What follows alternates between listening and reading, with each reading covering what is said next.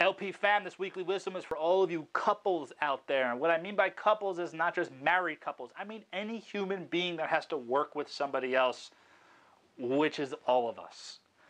This weekly wisdom is very straightforward, but make sure you listen to the whole thing. The way it goes is this.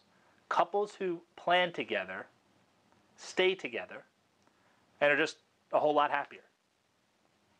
Literally. Couples that plan together stay together and just are a whole lot happier.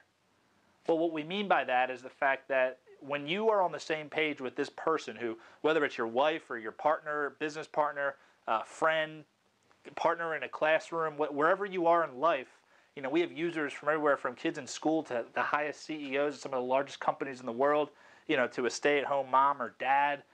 Here's what we're telling you is take a second and plan your own week and day. And then whoever it is who's going to be involved in it, talk with them about it. My wife, Maria, and I wish she was here. She's not here right now.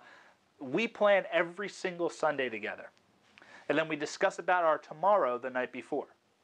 Some might say our dinner conversations are fairly boring, but I tend to like them, and so does she. It works for us. Here's what I want you guys to do.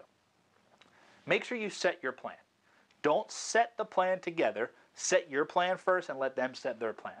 If you don't have two LPs, get a second LP for your whoever this person is. Again, if it's a business partner, a partner, whatever it is, spouse, just get them an LP.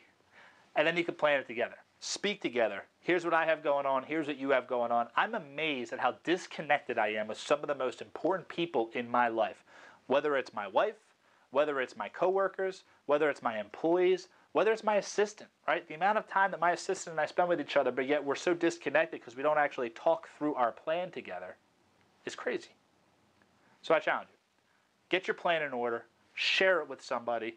Listen to what they have going on, and you'll be amazed at how much more you can support those that you love and how much you are disconnected with what they have, but even more importantly, most likely how disconnected they are with you. Again, plan yourself, then come together. Guys, stick tuned next week. We got a great one coming up for you. Hopefully this week, you and whoever it is you work together can work a little bit smoother because of this weekly wisdom.